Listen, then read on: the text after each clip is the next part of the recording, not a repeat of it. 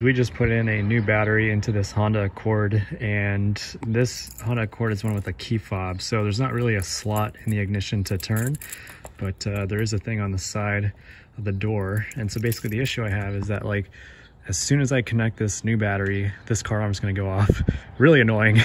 And the trick here to do is to basically take the key. I've already pulled this from the key fob. You guys can look up how to do that. But I'm going to be taking this thing out, and then as soon as this car arm goes off, you run to this door and you insert this guy in there, and then you turn it to unlock the door. And in theory, that will make it shut up.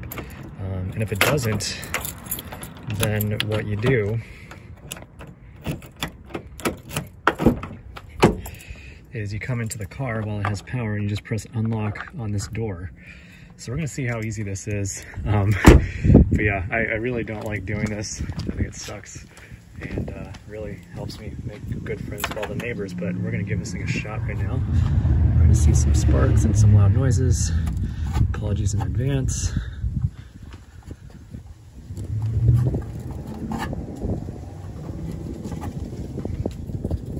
Go grab some gloves or something. Whatever, we'll just do this.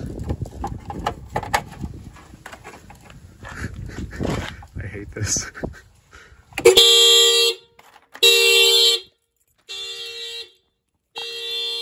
Okay, and you turn it, and that made it shut up. Okay.